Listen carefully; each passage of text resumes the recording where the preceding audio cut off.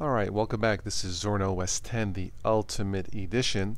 Now this one here is not free. This one runs about, I believe it's about 10 euros. They offer a free one. If you are completely new to the world of Linux, I think I would recommend this one, and I will explain why in a moment. But this is the default desktop here. Nice wallpaper here on the desktop. I moved the panel from the bottom to the top and I shrank it. I think this looks a little better on my big screen TV. Alright, briefly let's go ahead and scroll through this. I hooked up or installed the weather applet. By default, it goes to, looks like Amsterdam, Netherlands, 22 degrees Celsius, and converted to Fahrenheit, I believe that's warm. Okay, we have power. Let's go to Zorin OS Help. Let's see what that looks like. Alright, looks like the Zorin Help Forum. Of course, time and date. Oops, there we go. By the way, this runs very zippy.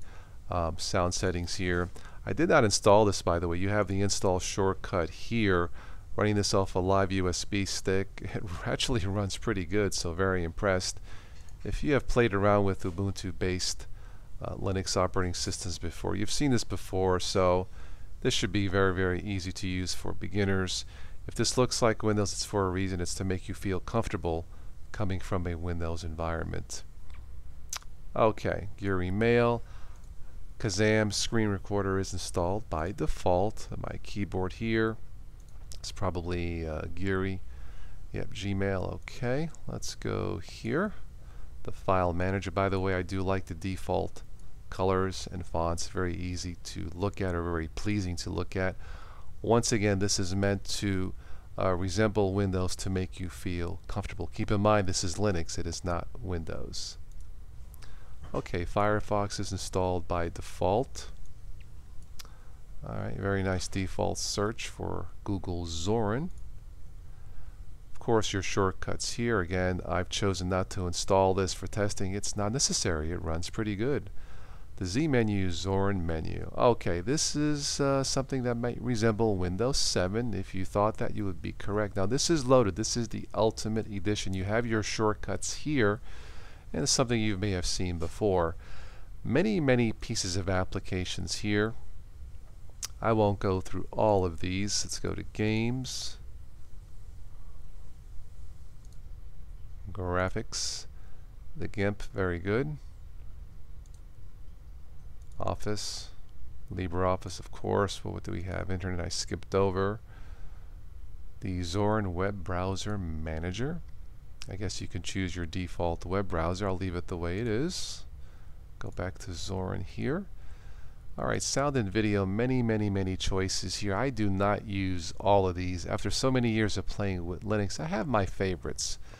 For example, Audacity I use, Handbrake I use, Kazam I use, Kdenlive I use. Media Player I use various versions. MeTV, Miro, Mix, I don't use that. I don't use OpenShot.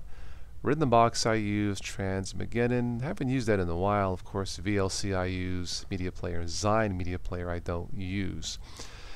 Now, for some of us who are a little bit more, experienced and advanced, some of these applications may be a bit overkill or redundant, and we tend to pick and choose the ones that we like. But really, if you are a beginner, how do you know which ones you'd want to keep? I think it's a matter of convenience to have all of these installed by default and then pick and choose the ones that you like. That's my reasoning for you to go with the Ultimate Edition. Now, of course, you can download the core one and then download these one by one. That's a bit time consuming. Again, for 10 euros, I don't think you can go wrong. Alright, System Tools. Well, let's go to System Monitor. Alright, let's go to Resources. 600 megabytes of RAM out of about 4 gig and 83% CPU on the first, 29 on the second, on a dual core machine. Okay, not bad. Let's go to System Tools again. The Look Changer, the Splash Screen Manager, and the Theme Manager. We'll go back to that in a second. We have Universal Access. Wine. This will help you attempt to at least place some of your Windows applications in Zorin Linux. The Software Center.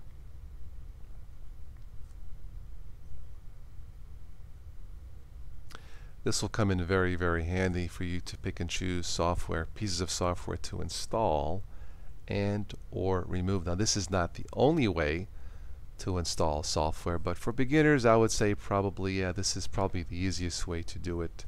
And you have your categories here to the left. Alright, let's go back to System Tools. Let's go to the Look Changer. Well, you have some choices here: Windows 7 XP, Windows 2000 Unity, Mac OS, and GNOME 2. Well, let's see. We know what the default desktop looks. Let's try the old GNOME 2. Alright. Well, there you have it. The old GNOME 2 look that you have seen before, some of us have seen, with the pre-Ubuntu Unity days. Alright, so far this is looking pretty darn good. Again, running this off a live USB stick, I don't have any issues so far running something like this. Everything seems to work pretty good. Alright, well, this is my quick look at Zorin 10, the Ultimate Edition. I will have a link for this below in the show notes. Once again, if you are a complete beginner, absolute beginner, take a look at Zorin OS, one of my favorites really for the last 5 years. And definitely take a look at the Ultimate Edition. I think it'll be well worth the small money to pay for something like this. Let me know if you guys download and try it. Alright, well, that's it for this one. Thank you so much for watching and listening. I didn't take a look at the wallpapers, did I? Anyway, many choices here. So enjoy your technology, be safe, and please don't text and drive. Take care.